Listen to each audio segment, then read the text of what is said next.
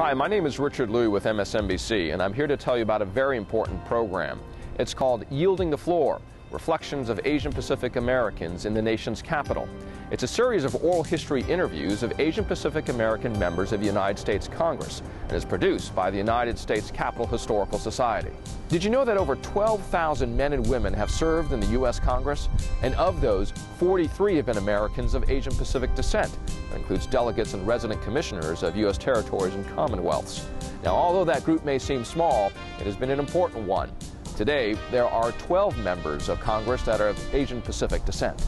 This series includes discussions with 7 current and former members of Congress: Senators Daniel Akaka, Daniel Inouye, Representatives Michael Honda, Doris Matsui, Delegate Ini Fa'amuvenga from American Samoa, former Delegate Robert Underwood from Guam, and Representative from California and Cabinet Secretary Norman Mineta. The United States Capitol Historical Society is a private, nonpartisan, nonprofit educational organization chartered by the U.S. Congress to promote the history of the Capitol and Congress. We hope these oral recollections will assist in the public's better understanding of the human dimension of representative government. Being in this job is probably the best job I've ever had because it provides me the greatest opportunity to be involved in almost every issue that one can think of that's important to our families, the individuals, both domestically and internationally, and how to work with people and staff to extract information as quickly as possible, digest it, and then come up with a position based upon my values, my principles, my history.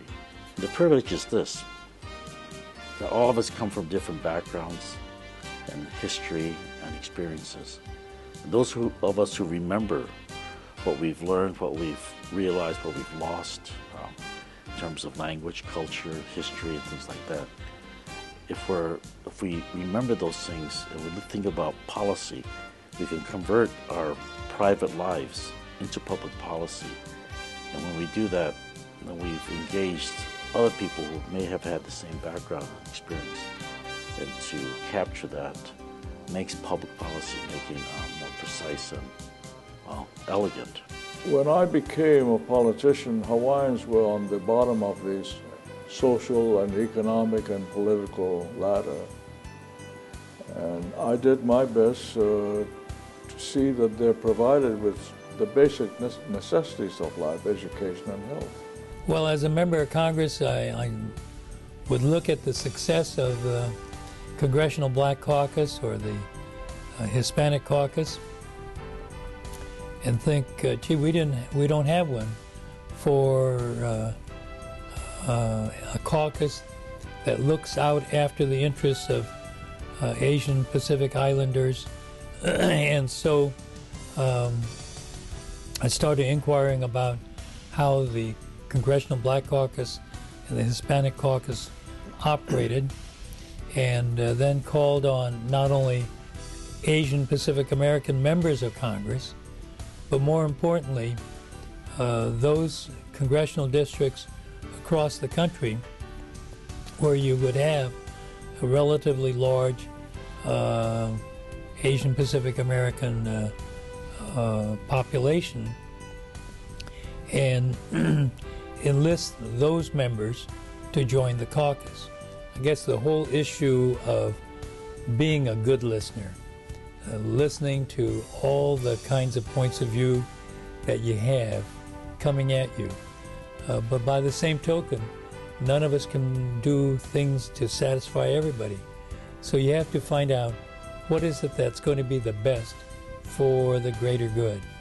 And so over the years, whether it was as a member of the City Council, mayor, a member of Congress, or executive branch, always trying to figure out where is that path that gives you the greater good.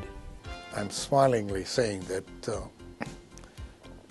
that my ethnicity of being Hawaiian, people tell me, oh, that brings out your personality and your relationships with people. And the Chinese brings out the business in me. And And that combination works real well. And I would tell you, I think that it does. I have two grandchildren, Anna, who is 4, and Robbie, who is a year. They're my touchstone to the future. And I want to ensure that what I do today will make their lives better. And that's not only their lives, but every Anna and Robbie in every neighborhood in this country. So I want my legacy to be that I left this place better off than when I came to this place. We hope you've enjoyed viewing this highlight video. To see the complete interviews with these members of Congress, you can go to the United States Capitol Historical Society's website at www.uschs.org. There you will learn more about these inspiring Americans and their public service to our country.